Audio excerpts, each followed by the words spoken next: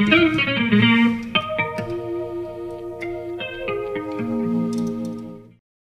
Kathy High, and along with my colleague, arts professor Branda Miller, who's here with us today as well, we co-program the arts department series IER Presents. These BioArt Talks are also sponsored by RPI's Center for Biotechnology and Interdisciplinary Studies, or CBIS, the Arts Department, the School of Humanities, Arts, and Social Sciences, and finally, the Sanctuary for Independent Media's Nature Lab initiative. So we thank all our co-sponsors. I'd like to begin today with a land acknowledgement. Rensselaer Polytechnic Institute resides upon the ancestral homelands of the Mohican people, who are indigenous peoples of the lands of New York. Despite tremendous hardships and being forced from their lands, today their community resides in Wisconsin and is known as the Stockbridge-Munsee community. We honor this community past and present and are committed to building a more inclusive and equitable space for all. So these BioArt Talks at CBIS are a series of online presentations given by internationally recognized bioartists. And BioArt can be defined in 100 different ways, but for the most part, I consider it artists who are working with biological materials and use biotechnology to possibly to produce their artwork. Looking at the materiality of biosystems and the processes used in biotech or science research or both. So I'm a practicing bioartist, and thus my interest in this. And I'm really happy to have all of these artists we've had included in this series, which started with Orkan Telhan, then Heidi Boisvert, then Aysen Karo Kachin, and Anna Lindemann, and today's very special guest, Mary Maggic. Woo-hoo, Mary. Funding for this series has we've been generously supported by funds from the New York State Council on the Arts and by approval of the New York State Legislature and the governor. So we're really grateful for this support. Couldn't do it without it. So let me tell you a little bit about Mary. Mary Maggic is a binary artist working at the intersection of hormones, body and gender politics, and ecological alienations. Maggic frequently uses biohacking as a xenofeminist practice of care that potentially demystifies invisible lines of molecular biopower. Completing their master's in the design fiction group at MIT Media Lab, they also have received the Prix Ars Electronica honorable mention in the hybrid arts area in 2017 for the project Open Source Estrogen. And also Maggic received a 10-month Fulbright Research Award in Yogyakarta, you have to help me with that, Mary, Indonesia in 2019. Maggic is a current member of the global network Hacteria, open source biological art, the tactical theater collective Aliens in Green, the Asian Feminist Association Meiling Vienna, as well as a contributor to the Radical Syllabus Project Private Care and to the online Cyber Feminist Index. We'd love to hear about all of these associations after the talk. I'm just so delighted to have Mary here today because we've known each other since Mary very generously helped me put up a show at UCLA back in 2015. And her work just keeps getting better and better and better. And so I'm super stoked about this talk and that you all get to hear her talk and meet her too. The talk's title is We're All Living in the Estroworld. And this talk asks, how do bodies queer at the molecular level? How is this queering inextricably tied to industrial capitalism?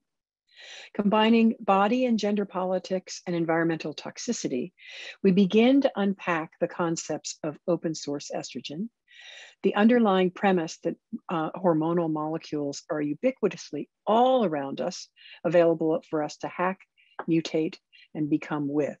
So there's some incredibly rich ideas already. You can sense them from this description. And so let's please welcome Mary And we very much look forward to your talk. Thank you so much for joining us today.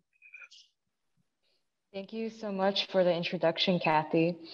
I just wanted to give a quick disclaimer because my internet might go spotty.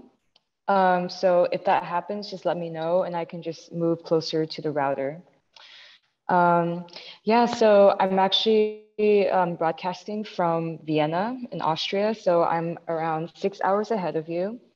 I'm originally from Los Angeles, but now I'm based in Vienna, where I'm raising a little one that's 4 years old, my little daughter, and also doing art as my second career, besides my first career as a mother. But now I'm just going to share my screen since we just have, I guess, 30 or 40 minutes, because I want to leave some time for questions. Okay. You can take as long as you want, Mary. It's okay. Cool. All right.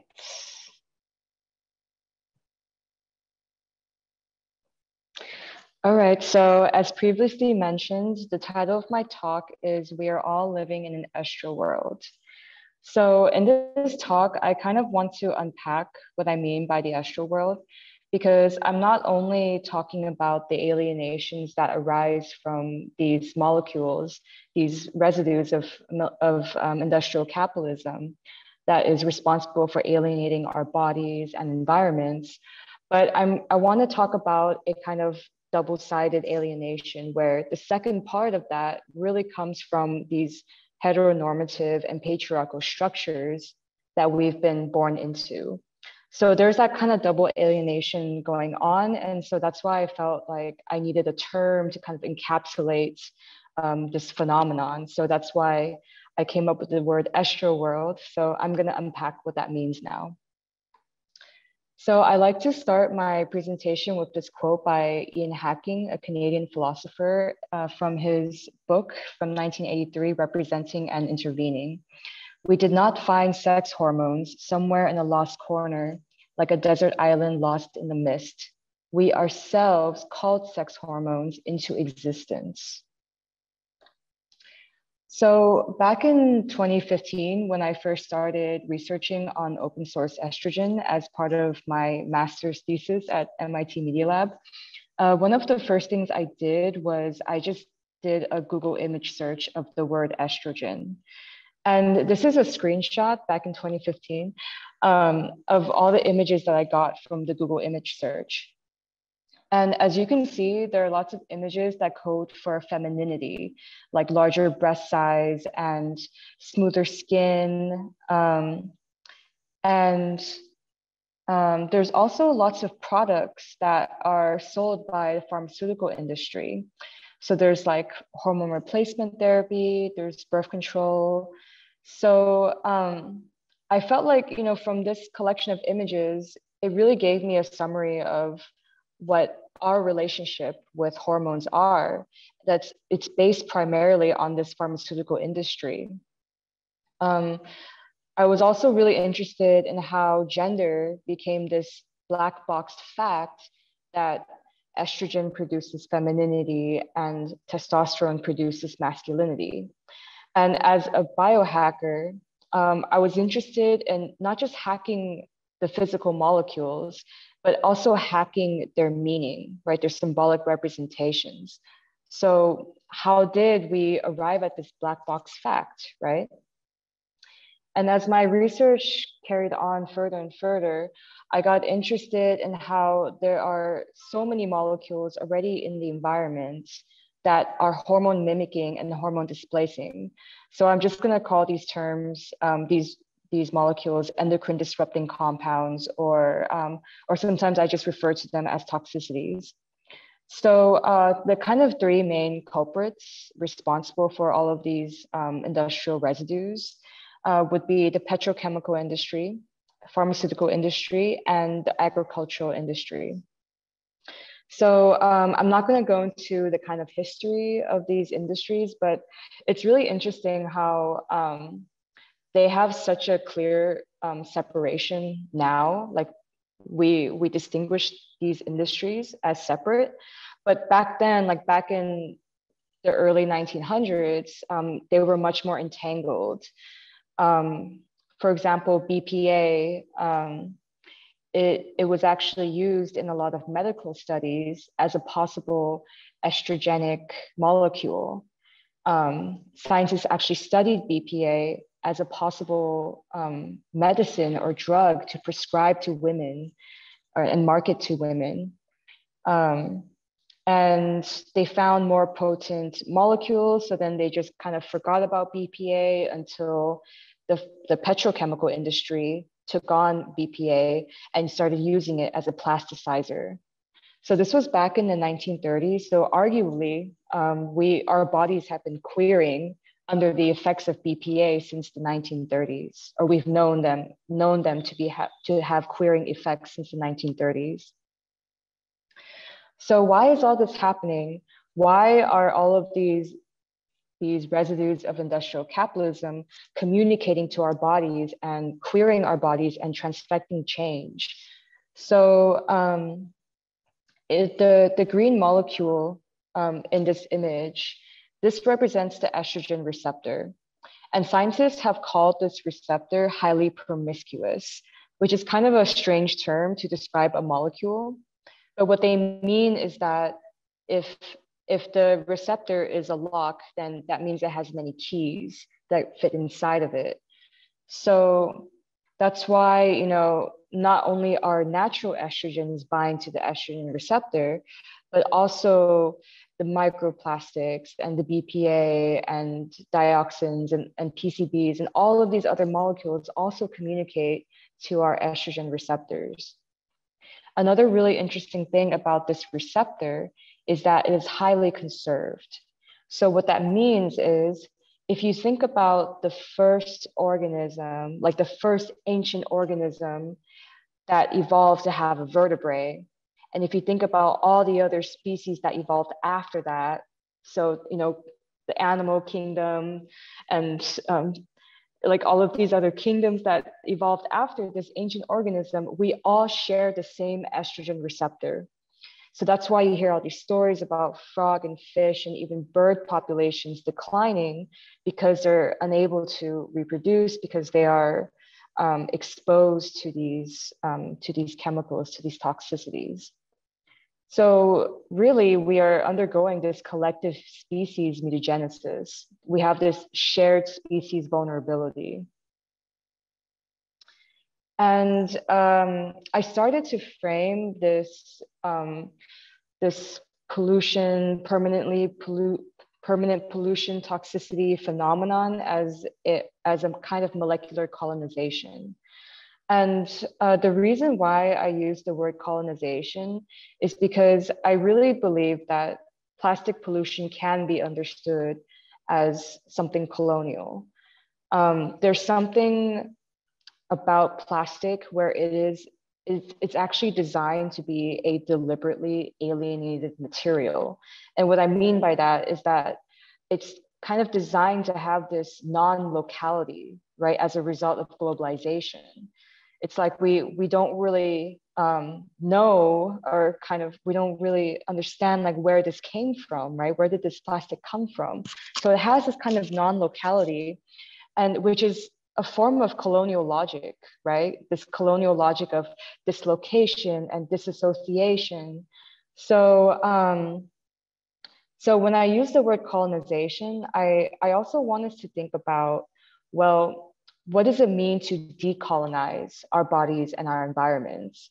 Because when we think of decolonizing, I don't want to initially say like, oh, let's just clean up, because I don't believe that to be the only strategy available. Although it's the mainstream strategy to just like, okay, we need to clean up this pollution and return nature back to its pristine order. I don't agree with this, or I'm quite critical of this, because it's just reinforcing this idea of purity, as if, you know, nature is like this untouched thing, but it's actually a human construct. So I want us to think about other strategies beyond just cleaning up, and and I want also our strategies to come from this starting point of just acknowledging that plastic is now nature. So the kind of beginning of this project started a lot with hormone hacking, so biohacking and hacking hormones. So I really love this term by Claire Pentecost, who is a writer and also an artist, public amateurism. So I feel like my early practice in hormone hacking really aligns with the concept of public amateurism. And Claire describes it as the process of learning and doing and failing in the public sphere, and kind of sharing knowledge without this hierarchy of the layperson and the expert. So I really love this way of working in a participatory and collective way, because I think knowledge production, or the process of knowledge production, is inherently political, because we're choosing to create knowledge outside of the institutional realm. And therefore, we're creating new ways to describe this world, to define and describe this world and this reality. So one of the first protocols that I was working with were these yeast biosensors. So these are actually transgenic yeasts that contain human estrogen receptor in them. So they're actually acting as extensions of our bodies. So the way that they act as biosensors is that when they come in contact with any kind of xenoestrogen or endocrine disrupting compound, they will turn yellow. So that lets me know that the stuff that I'm testing has xenoestrogens in it. And then after I figured out a really cool detection method with the biosensors, then I was interested in extraction. So this is a very simple kind of column chromatography method that is separating the hormones based off of their chemical properties, like their polarity. So Kathy has also been in this workshop before. So basically I'm using everyday materials like silica gel and cigarette filters and methanol. Methanol is not so everyday, it's actually quite dangerous alcohol. But I'm using these very basic ingredients to filter out hormones from urine. And I really like doing this workshop because after we filter out the hormones, they're actually acting as pheromones. So the brown sticky stuff at the bottom of that tube, those are the hormones that have been extracted from a collective urine sample. And we always do this smell test. And just as a fun fact, every person has a different collection of nose receptors. And so that's why everyone's nose and sense of smell is different. So we all take turns smelling the same sample, and we actually all react differently, which is really interesting. And I appropriated this protocol into a speculative fiction film called Housewives Making Drugs. So this is a 10-minute film that I shot with 2 trans actresses. And the idea is that it's a cooking show for trans women, and the stars of the show are trans women, teaching the audience at home how to extract hormones from their own urine and use it as a form of body sovereignty that is kind of in reaction to this institutional gatekeeping of trans medications. So it's a satire actually of cooking shows like the Martha Stewart show and things like that. So there's a lot of humor in it, and it was a really fun project to make, just to be able to culturalize these scientific protocols and bring them into more of a socio-cultural dialogue. And here's an image of my mobile labs, because I was doing lots of workshops from city to city, and I just wanted a way to pack all of my scientific equipment. And I had these mobile labs I was traveling around with, and some museums got in contact with me and they wanted to display my mobile labs as art objects. So I thought that was kind of funny because they had a very practical use for me, but here they are as art objects. And here's some images of the kind of messiness that emerges from my workshops. And I really like showing this messiness because I see it as a very co-generative and emergent space, right? Because yeah, to some degree, it is a didactic workshop because I'm teaching people like exactly what to do. But then the mess that's generated is totally, I mean, it just emerges on its own. And I really enjoy that because it's very much about the process. It's very much about establishing new relationships with hormones and new knowledges about hormones. And every workshop I've done has been different because I do it in different cities with different participants. So it's really great to just engage in this process of knowledge production. And lastly, I'll talk about these fungi that are able to break down toxicities. So they do this by having these enzymes that are responsible for breaking down organic compounds like cellulose and lignin. So most often you will find these fungi growing on trees that are dying or already dead. So if you look at a lot of plastic polymers, they also exist in these chains that are broken down by the same enzymes. So I find this very interesting because there's this co-evolutionary process happening between the organic and the synthetic.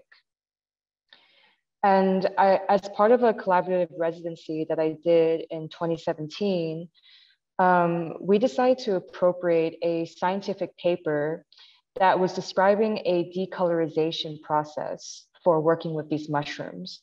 So we grow the mushrooms on agar that is stained blue.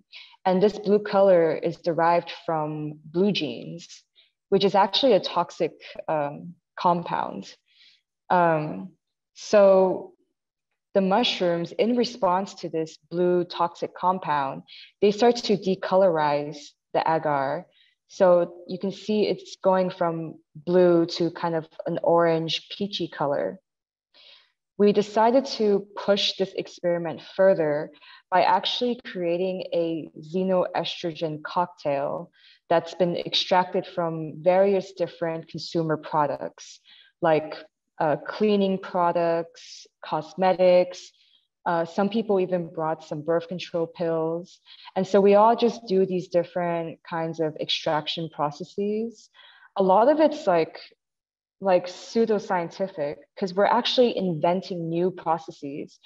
We didn't find any scientific papers that had like a clear protocol because every single product that we're working with is different. You know, we have creamy stuff, we have like alcoholic stuff, and so we had to invent our own processes. And so we fed this cocktail to the mushrooms with the hypothesis that the decolorization would actually be sped up in the presence of these industrial molecules. And then I appropriated these mushrooms in an installation I did in Yogyakarta, Indonesia, as part of a 10-month Fulbright residency that I did in 2019, right before the pandemic.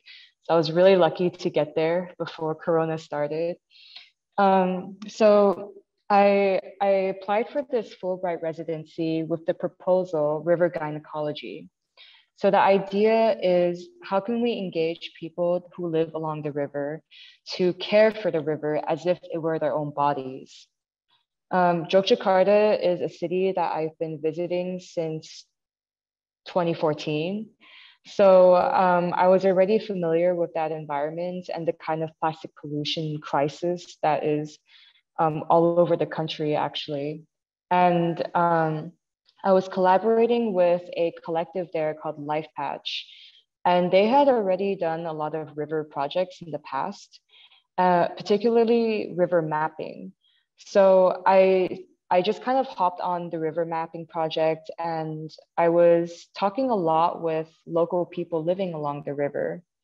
And what I found interesting was that um, their notion of the river, or their relationship with the river, was very much tied to Javanese mysticism. Javanese stemming from the island of Java, which is where Yogyakarta is located. So I found this really interesting because they did not see the river as an actual river, but they saw it as a highway that connects two spiritual kingdoms, one in the north and one in the south. And I even met shamans who had witnessed spirits crossing the river to get from the south to the north kingdom. So I found this really interesting as a form of cosmology and way of relating to this polluted landscape. And I collected a lot of trash from the river. And I animated it into this rotating mandala projection. Mandalas are a traditional Buddhist practice of creating order out of chaos. But I view our bodies as inherently chaotic and very queer. So I decided to animate this mandala. And I wanted to show this, the fact that, matter, like plastic as matter is in itself fundamentally queer and always entangled with our bodies. So what's happening inside this mandala, I also view as happening inside of our bodies, as like this constantly queering and glitching material.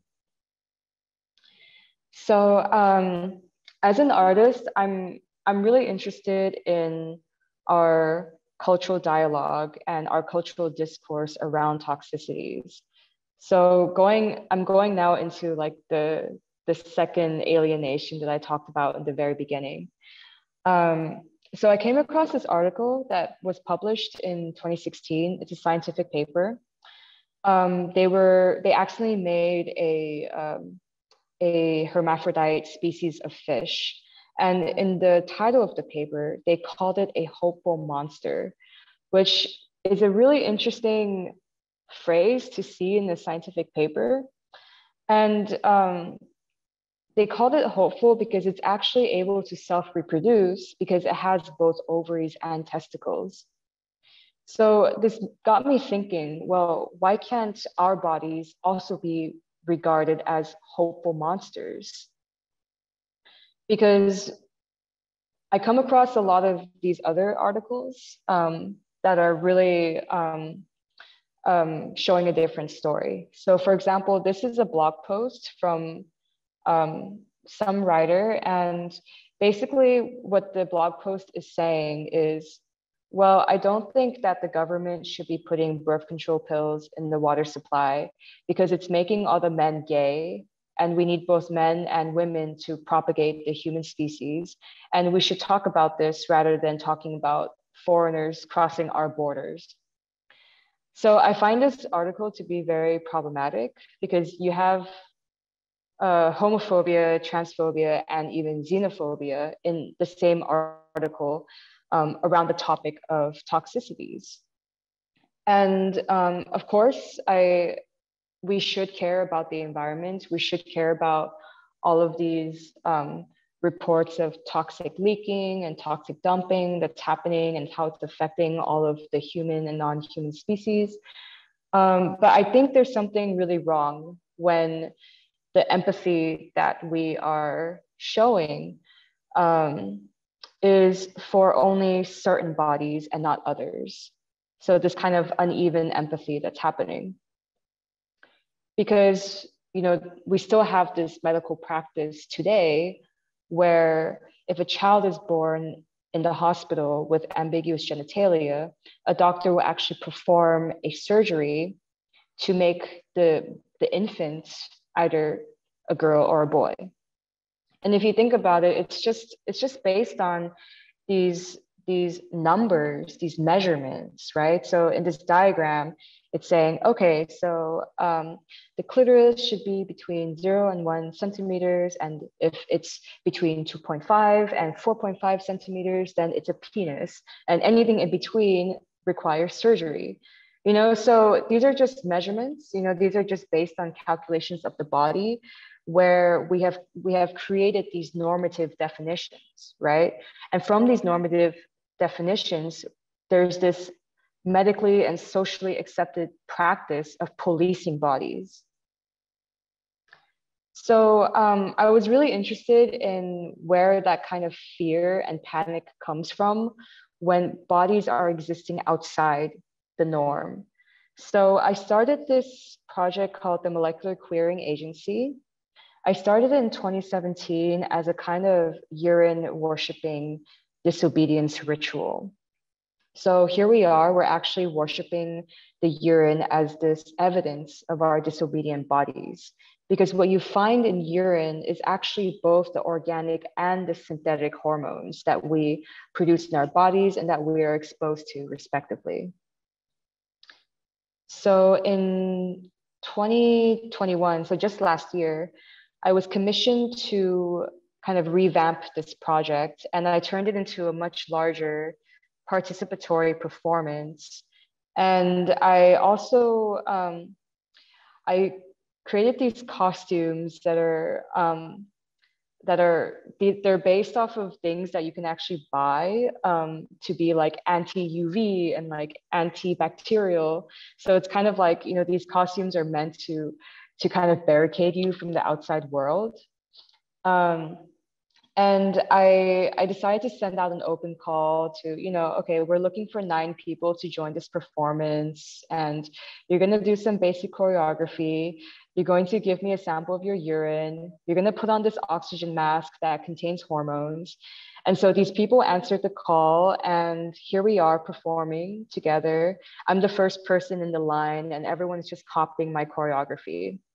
And a lot of the choreography is actually inspired from kinesiology, which is a kind of therapeutic practice for releasing trauma from the body. I got interested in kinesiology because I was thinking about how microplastics are stored in the body and how that's kind of linked to the trauma that's stored in our bodies. So I'm appropriating a lot of cult techniques. So this idea that, you know, creating this collective and unique experience kind of bonds everyone into this like cult kind of sense of belonging. So there's definitely some of those elements in there. But I really like working in this space of just unknowingness, you know, because these are people that I've never met before, and they've never met me, and they have no idea what's going to happen in the performance, and they're just trusting me with their bodies. And I think this kind of trust building exercise is part of the strategy of living in this toxic world. So that's the newest version of Molecular Queering Agency. Here's some close-ups. We also perform an extraction during the performance, which is funny because they don't know that they're doing something scientific. Like they have no idea that they're doing something that's, you know, column chromatography. They just think that they're part of this weird culty performance. But we are filtering out the hormones in this performance.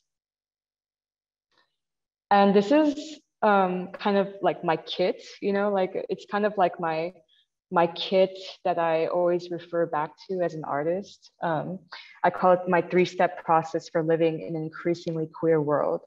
So I use this kind of outline for all of my workshops and performances and presentations, and I apply it to a lot of my projects. So step 1, toxicities. You live in an alien landscape that is colonized by hormones.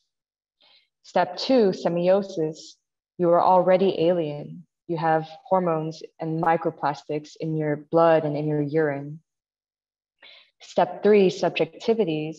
Do you want to be more alien than you already are? And step 3 is kind of like, it's my goal in all of my workshops and performances, because I want us to get to this point where we have neutralized the fear, we have neutralized the panic, and now we can start to collectively come up with new subjectivities and new ways of being with this world. So like I said before, like we need to start from that point of acknowledging that plastic is now nature. Like step 1, toxicity is this, we already live in this alien landscape. So that's the starting point that I want us all to begin with. And now I want to talk about this project that is actually on exhibition now. I'm actually in the exhibition space of this project called Genital Panic. So this is a queer feminist population study, or it's trying to simulate a queer feminist population study by crowdsourcing 3D scan genitals into a database. And from this database, we can begin to redefine genital aesthetics for the toxic era that we're living in.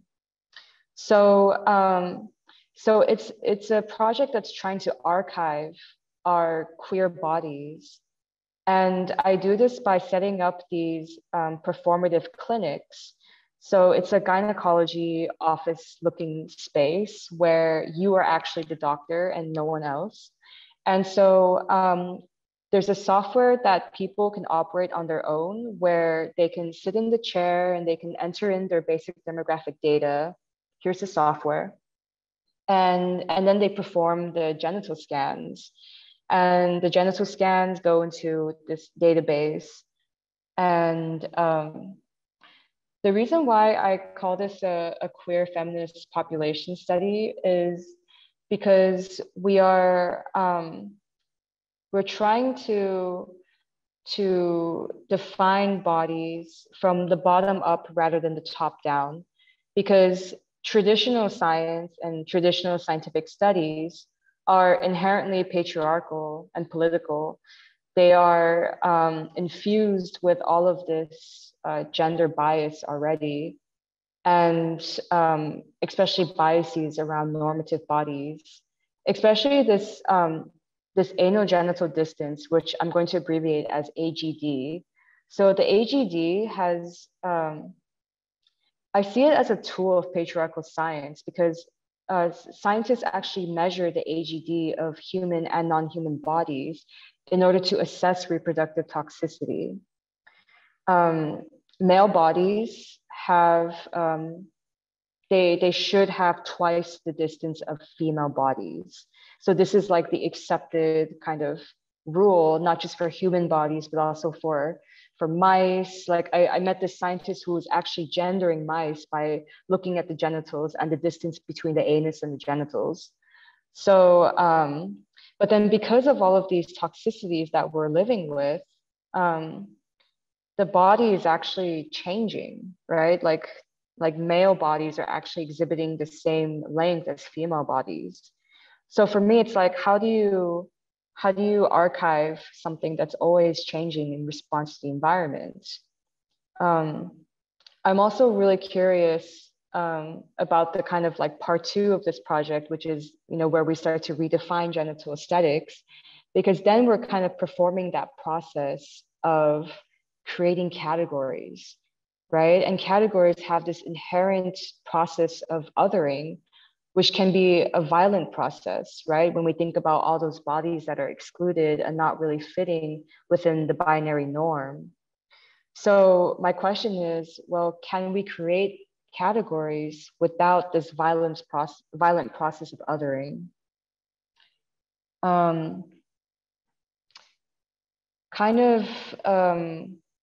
Going ahead on this idea of calculation of bodies.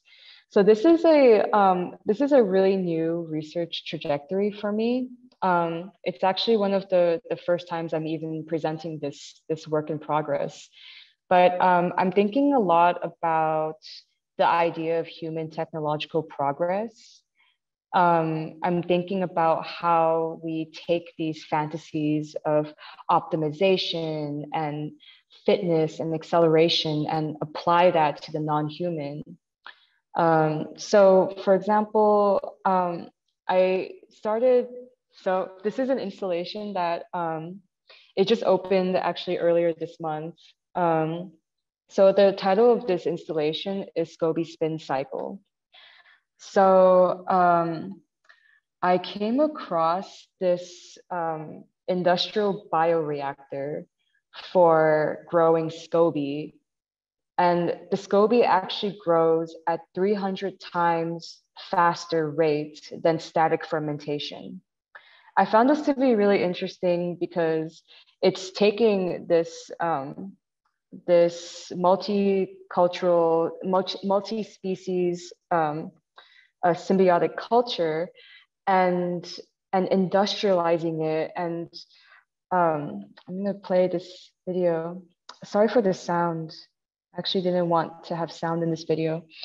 But when I saw images of this bioreactor, it really reminded me of human flesh. And so I wanted to make a installation where it's humans pedaling on an exercise bike and training their bodies while the non-human, the SCOBY, are also training, right? So it's this idea of like the human and the non-human training together in this kind of fitness performance. So, because I also see how, you know, humans are also in this industrialized body because we've been measured and calculated, and every part of our body has been territorialized by these calculations. And we apply that same logic to the non-human. And I feel like these industrialized processes could really use more of this kind of feminist care and empathy in their design. And so I thought, like, if we're able to train together in this cross-species performance, then that will kind of reinsert the care and intimacy that is really lacking from these industrialized processes. I put this title in the beginning, Faster, Higher, Stronger. So that's the overarching project that I'm working on. The SCOBY Spin Cycle is just one iteration of this project. Faster, Higher, Stronger is actually the official Olympic motto. So the Olympic Games, like actually the official model is faster, higher, stronger together. I find this really interesting because I kind of view the Olympics as the pinnacle of this kind of gender performativity, because you have these incredibly athletic bodies performing at these incredible levels, but they only exist in two categories, male and female. So I have this idea to work with another non-human organism, which is these transgenic yeasts that can actually produce lactic acid. So the yeast are actually acting as human muscles, because human muscles also produce lactic acid when we're exercising. So I want to create another kind of cross-species performance, but I want to involve like professional athletes who really produce a lot of sweat, and I want to collect their sweat and extract the lactic acid. And with the yeast that are producing lactic acid at the same time, I actually want to produce a piece of biodegradable plastic to kind of point to the plasticity of our bodies and the plasticity of gender, and how this is in constant shape shifting with the environment. So this is a longer research project, but I'm really excited to make this piece of plastic that would be in response to these gendered categories in the Olympic sports. So I'm going to end there, and I'm super happy to take questions now. Thank you so much for listening.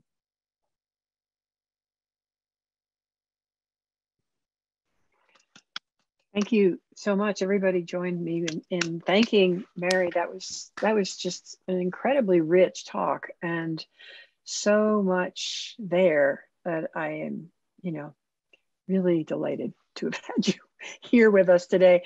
One of the things I think that strikes me, immediately and overall about the work is this way that you're trying to get us to sort of approach our current situation, not in this fix it mentality, but in a way to be adaptive, in a way to really look at, what's around us and how we can embrace it rather than kind of fight against it or have this panic, as you said, this kind of, gender panic that's going on that is really palpable, men growing breasts and, fish turning different sexes, which some of them do already. And it's like an amazing thing to witness. And I don't think as a culture, speaking of, specifically from the US anyway, that we have the tools to deal with this at this point. And this is one of the things that your work does so palpably and so with so much humor and it's really deep investigation. So thank you for it all. And I guess I would just want to ask, like, how did you begin to get into all of this work in the very beginning? Because it's been such a great ride, to watch how this has kind of changed over time for all of us on the outside.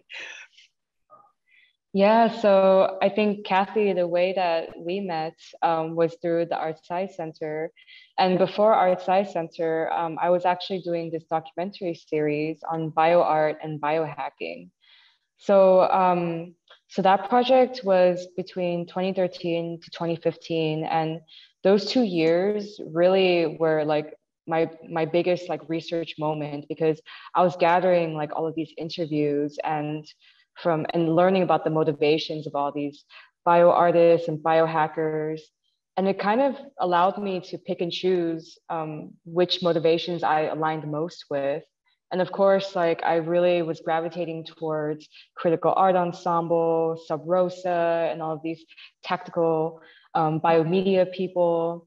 And from there, I just viewed biohacking as inherently political. And of course, not every biohacker does it for political purposes, but I saw it as an incredibly democratizing practice. So that's really how this all started, I guess, and that's very much alive with open source estrogen and all of these strategies, all of these performative strategies in particular.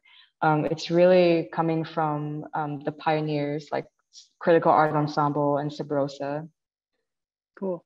Yeah, that series is the Dissect series, right? And maybe we can put that in the chat so people can check that out, because it's an amazing series of documentation. And so thank you for doing that. I do want to open it up to all of you, because we've got a really wonderful group gathering of people here. And if any of you have questions, please either raise your hand or, shout it out or put it in the chat. One of those would be really great. So this recent work is also incredibly interesting in the ways that you're working then towards developing the biodegradable plastic. And, there's been a lot of hope in that development. And I think, some frustration too, because it's not taking off fast enough. How do you see this project as sort of like pushing the boundaries of that research, those hopes, et cetera? Yeah, so on the scientific research side, it is super promising, because I've been talking to some scientists who are working with these transgenic yeast and to create lactic acid, and they are designing these yeast to operate at huge industrial levels. So they're trying to basically move these yeast into to the industry sector. But I guess on a more artistic and social level, I feel like the project is more, I'm more trying to create this narrative between bodies having this plastic quality, because plastic it kind of has this fantasy attached to it, you know, that it can just like shapeshift into any kind of material. It can barricade us from the outside world. There's this idea of sterility and purity that's imbued in plastic. And the way that we design plastic really reflects these fantasies. And so I actually have this idea of working with like male athletes, you know, because right now there's this challenge going on.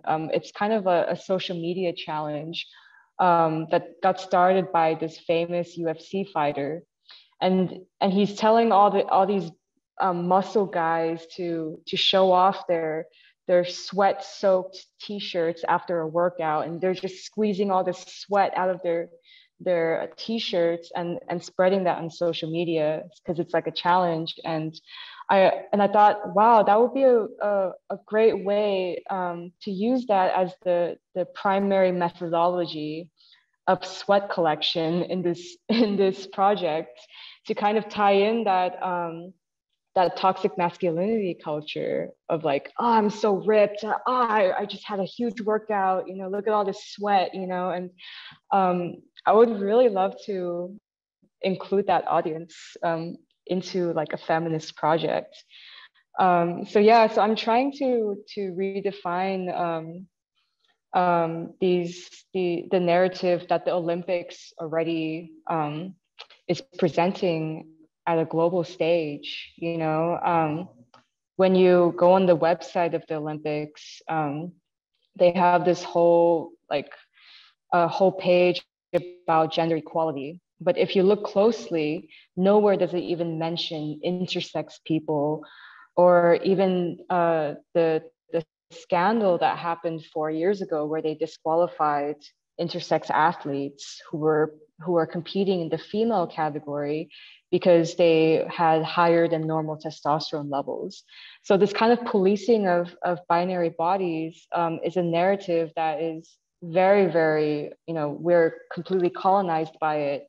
And I really want to just rewrite this narrative and say that, well, actually, bodies are not only in two categories. We are very much as malleable as the plastic that is all pervasive on the planet. So that's kind of what the project is about. And it's like very much in the early stages. Thank you. Is there anybody, I'm not seeing any questions in the chat. Is there anybody who wants to jump in? Because we have this opportunity to ask Mary questions. Oh, I didn't explain what SCOBY is.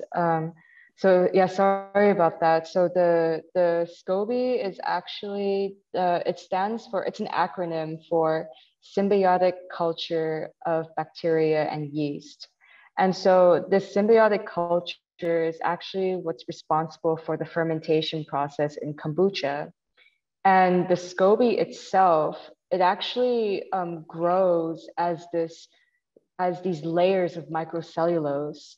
And you know, in recent years, lots of industries have been trying to capitalize on this microcellulose. So, for example, they're using it for medical materials. They're using it for cosmetics. So there's all of this profit that is to be gained from industrializing SCOBY. So yeah, so that's my quick definition of SCOBY. It was really fleshy. That was quite amazing. Yeah, it looks like flesh. Yeah, it's kind of creepy to look at too. Totally. I see some. Are those hands up for? There's a Tara Matic is here in the house. Tara, would you like to ask a question? I mean, welcome. I want to thank you for doing this. I love your work. It is so dense that I'm having a hard time coming up with one question. I feel like after each section, I wanted to have a studio visit. I think there's a lot of I'm loving this. And I should say I am a graduate of RPI from the MFA program, and there's some lovely crossover of what you're doing and what I with my works, and I'm thinking. And I don't want to talk about my work, but I just want to say to you, oh, it's really fun and such a relief to be able to meet and see other people doing work in this realm. And in this realm, I mean outside institutions. And I do have a question that relates to that, but like creating new models and models that may or may not fail, and working collectively with a focus on queer and gender representation. So I love it. A couple questions, I guess. These are good. Do you always, what kind of institutions do you work within, and do you work outside institutions to gather your, what do they call us?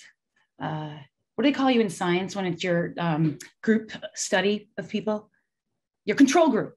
So when you get your, like, do you ever work outside of an arts organization or like community-based organizations and to gather your control group? And like, I'm curious about what that back and forth is about. Seems like you leave a lot up to mystery for them. But so the other question would be, as you're talking about the newest project where people are bringing out sweat, do you have concerns about your safety in that particular project? In terms of the people that might be offering up their sweat samples. So 2 questions. One is like, yeah, that was amazing. Thank you. I'm so glad you're out there. And thank you to Kathy and for organizing this. And then the other 2 are like, oh, you're talking a lot about queering institutions and working against institutions and the structures of hierarchy. So I'd love an anecdote, an unexpected anecdote with a community-based organization or something where I can really sink my teeth into. And then I just want to watch the video again so I can ask you very specific, watch the whole lecture over again. It's been a minute that I've taken notes so frantically during, so thank you again, and I'll mute myself. Thank you so much for your questions and your comments. And I would love to know more about your work, actually, because you mentioned that there's so much overlap. I guess to answer the first question about the focus groups or the institutions. So it's really unfortunate for me to say, but I primarily work through art institutions. And I wish this wasn't the case, because that means my audience is primarily from the art world or even the academic world. I do work through academic institutions as well. So it's a very privileged audience and a very privileged space. And of course, like, these are also audiences that are already knowing the discourse of, queerness, queer identity, and all of these identity politics. When I was in Indonesia, I think that was my main experience stepping outside of these privileged spaces, and trying to absorb other knowledges that are outside my own knowledges. That's why I'm really interested to work with an audience that's completely opposite of me. So like these really, macho bodybuilding guys, with muscles popping, like these types of people, really like sporty, athletic communities that, really love watching the Olympics, very nationalistic people, like I think I never encounter these people in my workshops, and I probably never will unless I do a project that's involving them. So I'm really thinking about approaching this type of group and collecting their sweat. I don't know if there's any really huge safety concerns with sweat. Obviously, it is a biomaterial. Oh, yeah, please go ahead. Oh, the concern isn't with sweat. Not with fluids. It's with the population that you'd be working with and their relationship, or if they're not familiar with queer discourse, and they're not friendly to our bodies, because the gym and is a very different location to get your control group. And so for me, my concern wasn't about fluids. It was about your safety and how you would navigate that. How would you entice them? What would it, and then how would you keep yourself, just how would you keep yourself safe if you're working with that group of people who I don't trust, especially with the national, with everything you said, I'm like, I would be afraid for you, for me. Yeah, for sure. I mean, but I think that's also part of the process of culture hacking.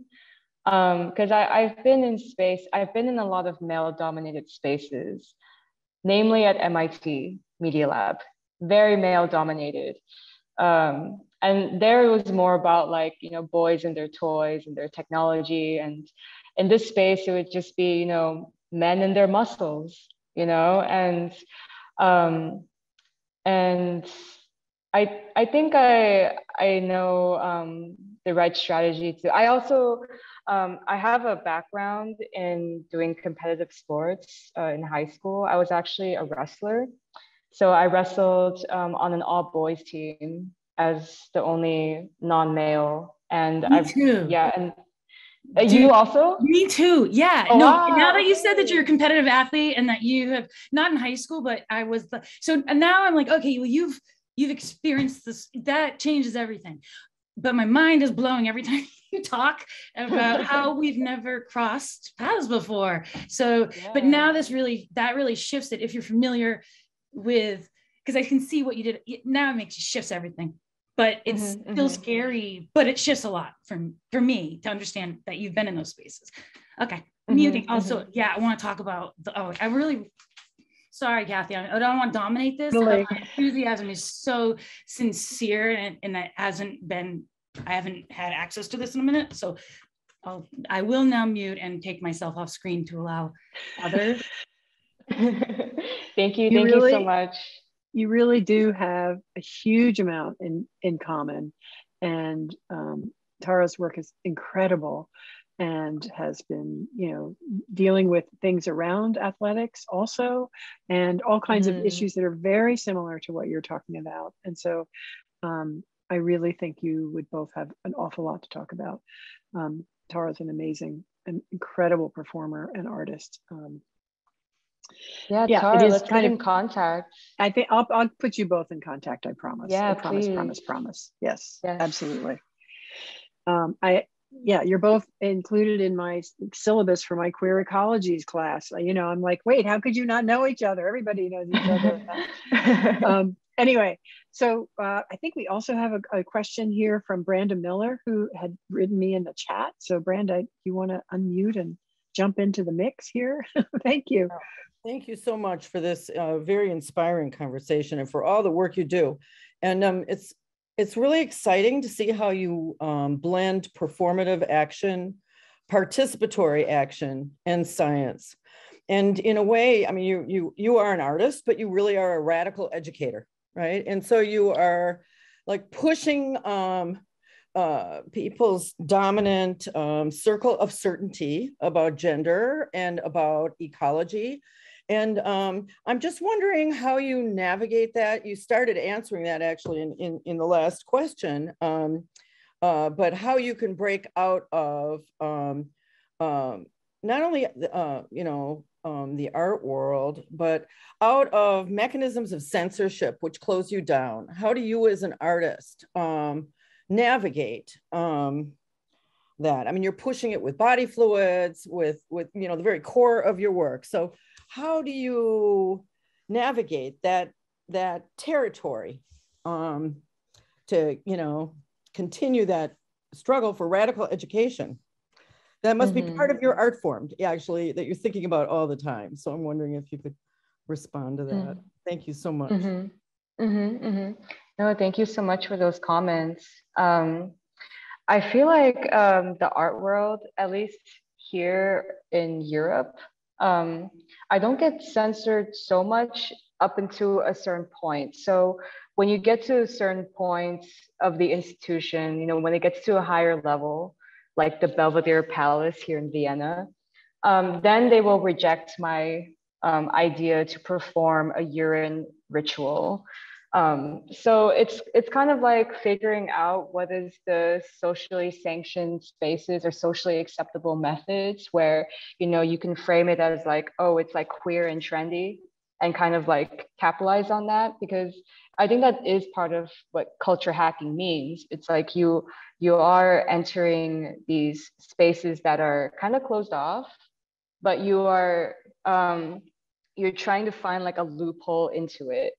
So figuring out like, okay, well, I'm going to just, I'm just going to say it. I'm going to capitalize on being a queer, non-binary, and also a non-white person, because these are underrepresented categories in the art world. So I'm going to capitalize on that. I'm going to do this queer performance with urine.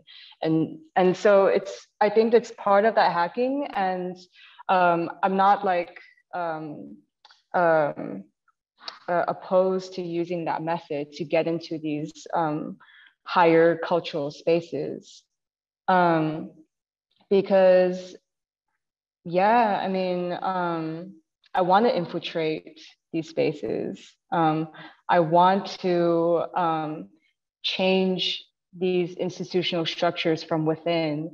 And I'm not just only talking about art institutions, but also the sciences. Like I like to try to find my way into these scientific spaces as well. Like I'm trying to right now establish a relationship with the scientist here in Vienna who's doing this lactic acid production. So I really believe as a strategy, we need to change from within rather than just like always coming from the outside and being this outside voice, kind of rattling the structure. I think we have to go inside first and then change it. Thank you. Thank you. Great. That's really great. We have some questions in the chat, which if anybody wants to just jump in with their questions, TC Zhao, do you want to jump in with your question, or do you want me to ask it? Yeah, so I can directly ask. So sure. I'm curious. Thank you. So I'm curious about like how gender factors into the research activity, creative activity at MIT Media Lab. So so it says something about voice technology and more on that line of thinking. Yeah, so when I joined the Media Lab in 2015, it was only 30% women and even smaller percentage of non-binary people or gender non-conforming people.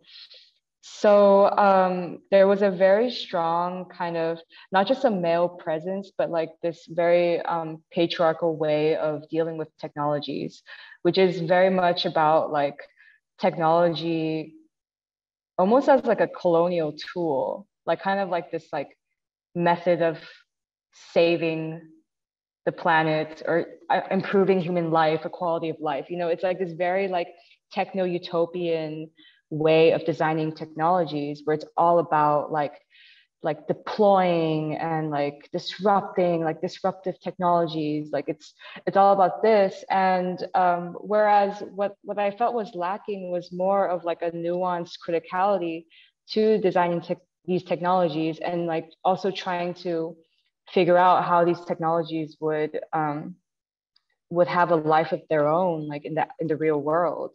You know, like what are the real world consequences? And also the consequences of these narratives, right? Because if you are constantly saying like, oh, this is going to save your life, this is going to improve your life, then then you're not really leaving much room for the critique to come in.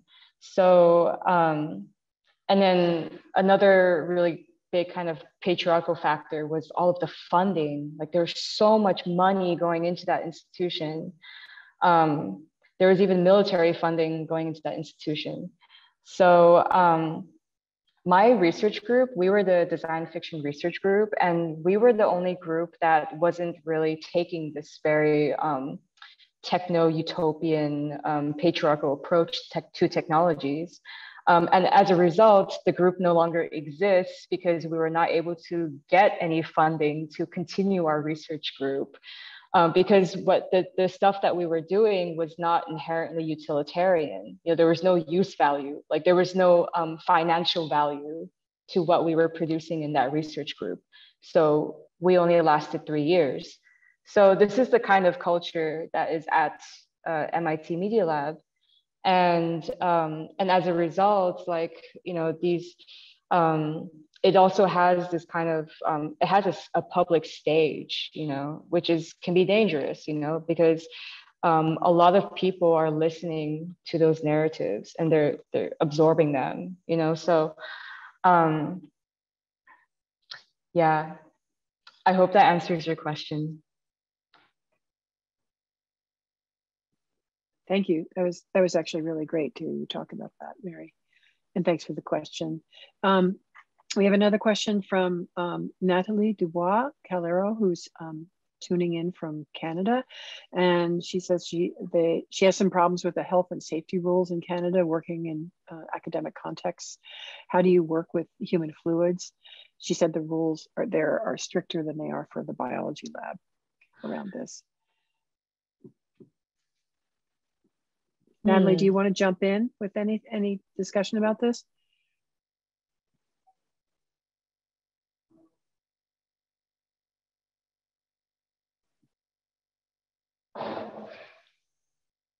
I don't know if Natalie can get on, but I haven't had like health and safety kind of concerns working with the urine. Yeah,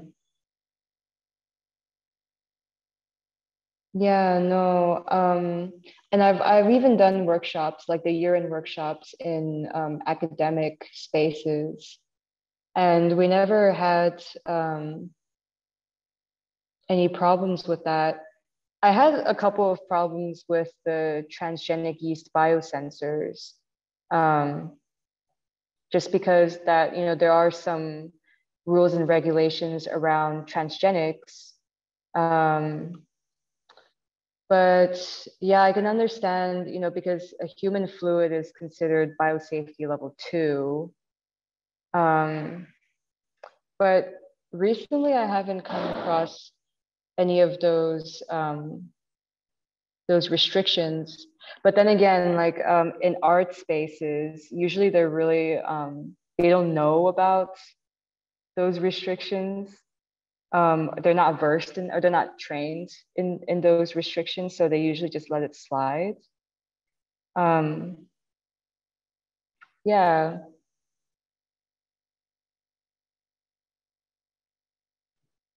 Thanks, Natalie. Natalie can't unmute, so that was great. I think you covered it. That's really good. And I know we're running over time a bit, and I really think this has been, you know, a fantastic discussion on top of your amazing talk, Mary. So if anybody has any last gasp, anything they want to shout out, do it now. Or yeah, there's just one more question from Jacob. Oh, thank you. I didn't see that. Do you have a concept of what all you'll be able to pull from the bodybuilder, power lifter sweat? Which hormones and other molecules will you be working with? Thanks, Jacob. Yeah, so I'm interested to extract only the lactic acid from the sweat. The lactic acid has to be really, really purified, as I understand it, in order to produce this piece of plastic. So I'm in the process of researching this purification process. Yeah, but I'm definitely more interested in the collection process and like who will be my focus group So yeah, but I guess, yeah, this project is actually not involving hormones, which is kind of a deviation from what I usually do, but it's a nice deviation. Appreciate that answer. So fundamentally social then. Social is that true? in terms, Is that like social in terms of, it's a fundamentally social experiment and not a chemical experiment. So you're really looking at just, you know, how does this social group interact with what you're doing, not so much the actual chemistry. Is that the case? Appreciate that. Yeah, I think it's both. I mean, I think the chemistry is also important to on the scientific level to really produce what I intend to produce. But you know, I always work in this with this hacker ethos of, you know, open sourcing everything that I do. So I would really love to like out of this project actually create a feasible protocol that could be reproduced outside of a laboratory, because that's just the way I like to work. I like to make everything accessible and easy to reproduce. So yeah, maybe we will all have some sweat lodge facility where we're, that's how we're gonna make our future bioplastics. Everyone's just gonna sit in the sauna and sweat it out and have it get extracted. yeah, so that's where the chemistry will come in, and it'll be really amazing to see that bioplastic come to life. So thanks, and thanks for that question, Jacob.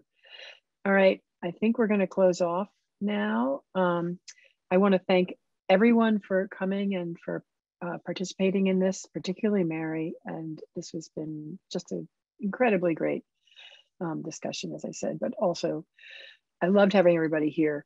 So you know, kudos to Mary and to all of you for being here with us. And this is the end of our BioArt series for the spring, but we'll be having more BioArt talks in the fall, and plus guaranteed queer ones, I guarantee you. So welcome everybody, and tune in and come back. Thanks again. Thanks everyone.